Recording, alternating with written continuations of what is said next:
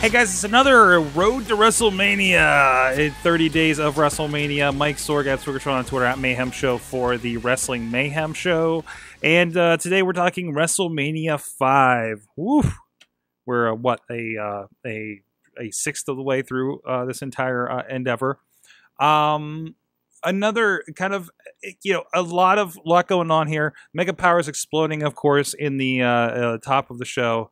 And really astonishing. I've noticed this over, watching a lot of 80s wrestling for a while, and it's actually posed a question over the Wrestling Mayhem Show Facebook group.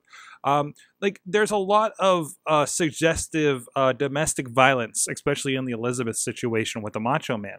And that's basically the gimmick was based on that, it seemed, for the longest time, right? And I just like things like Ventura saying, maybe Elizabeth should be slapped around a little bit, was just astonishing to me. On top of other comments over the years, and I'm curious if you have any thoughts on that. Please let us know on the Twitters. But this one was interesting. First of all, Rockers versus the Twin Towers, Big Boss Man and Akeem, also known as One Man Gang, depending on what year it is, was actually very good.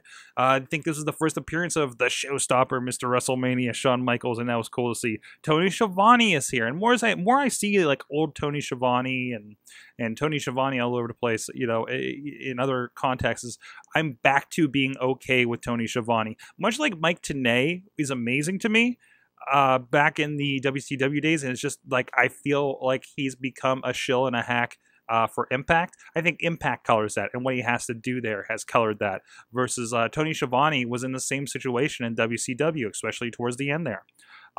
This is our third WrestleMania where Jesse Ventura is announced to the crowd just because. Even in the last two, they perched the commentators really, like actually the past three, really high up there, really, really, really far away from the ring. So it's been really interesting to see that, and I guess at the time, he had Predator, I guess the Running Man, I believe he was in as well.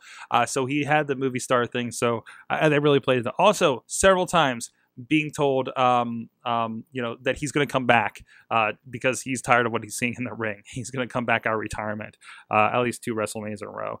Piper's Pit, Brother Love. Brother Love does a great, fantastic impression of Roddy Piper.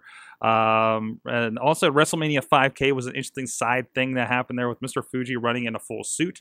Pretty amazing. Demolition on this one, actually the last 2. It's been cool to see. Powers of Pain.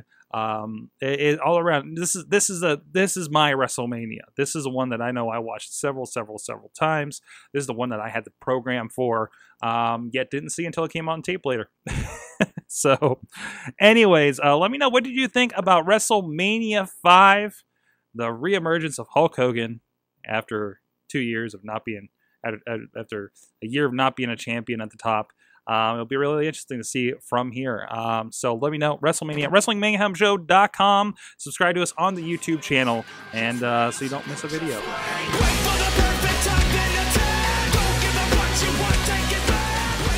This show is a member of the Sorgatron Media Podcast Network. Find out more at sorgatronmedia.com.